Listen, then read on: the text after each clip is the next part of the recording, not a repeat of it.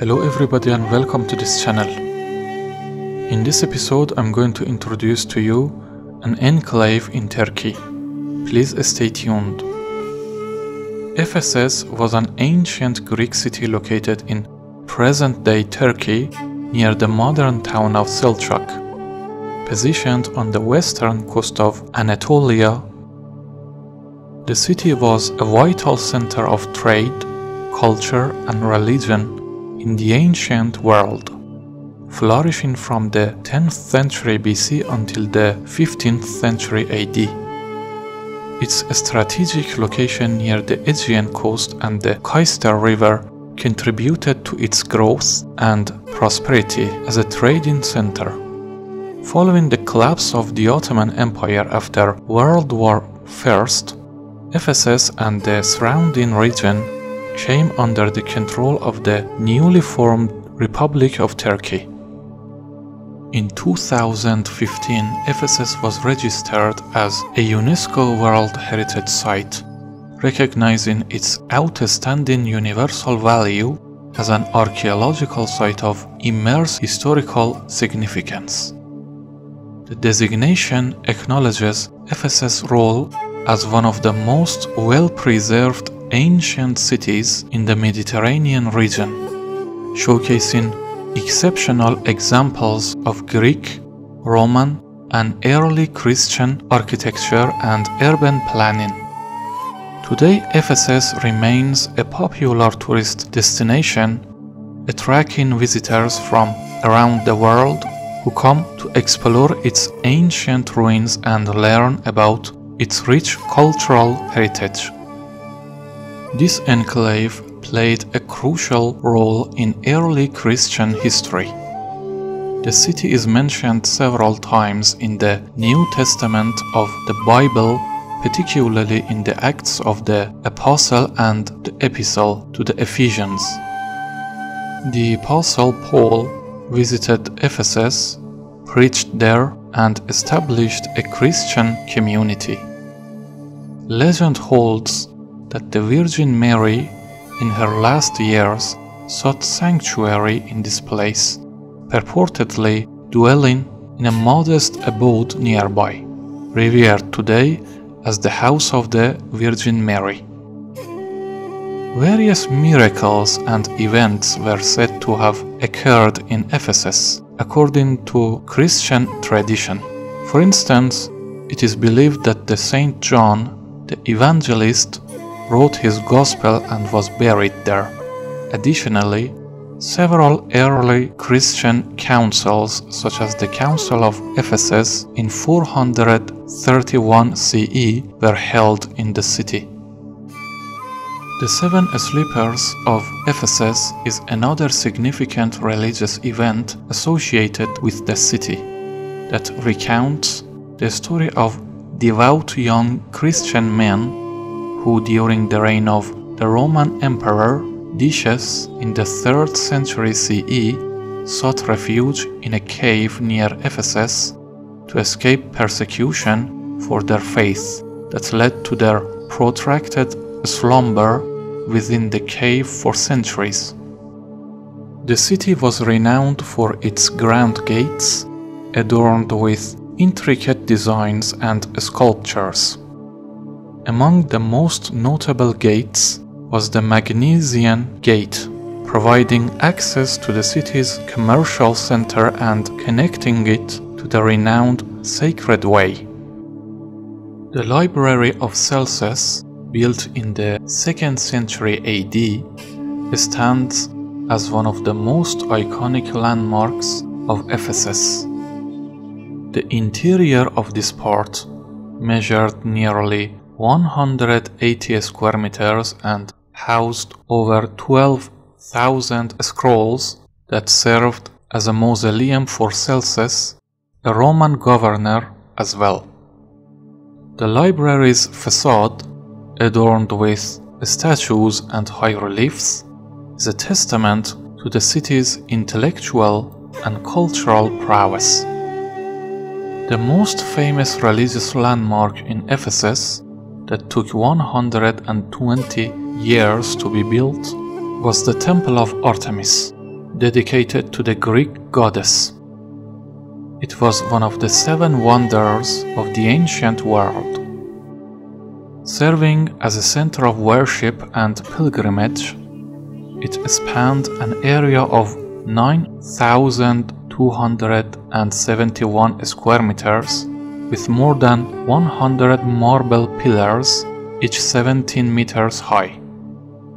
Many myths and legends were associated with Artemis, including her role as the goddess of the hunt, wildlife, childbirth, and patroness of maidens.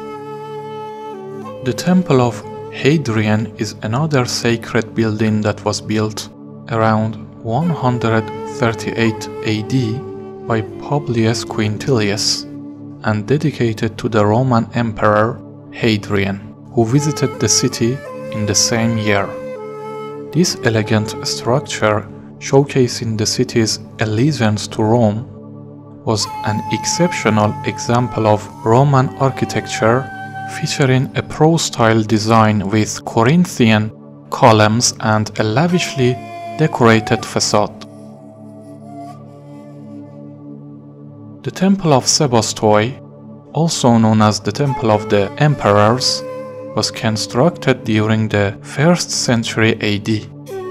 This edifice was dedicated to the cult of the Sebastoi, a group of Roman emperors regarded as deities. Though not as well preserved as some other structures in the area, remnants of the temple offer insights into the religious and political ethos of the ancient time.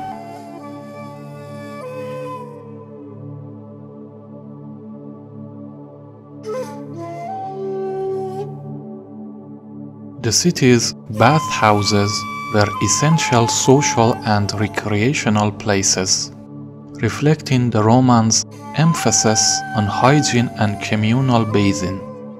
The baths of Scholastica, one of the Ephesus' largest and most elaborate bath complexes, featured hot and cold water, gymnasiums, and swimming pools. Ephesus' amphitheater was among the largest in the ancient world, capable of seating over 25,000 spectators. Hosting theatrical performances, gladiatorial combats, and political convocations, the colossal amphitheater was a focal point of civic life and entertainment in the city. During that era, Christianity flourished in Ephesus, and the city boasted early Christian churches, including the Basilica of St. John, constructed in the 6th century AD on the supposed burial site of the Apostle John. These churches played a crucial role in the spread of Christianity throughout the region. The city was adorned with numerous statues and pillars, both as decorative elements and symbols of power and prestige. The statue of Nike, the goddess of victory, once graced the city's agora, while the Corinthian columns of the Temple of Hadrian showcased the city's architectural splendor.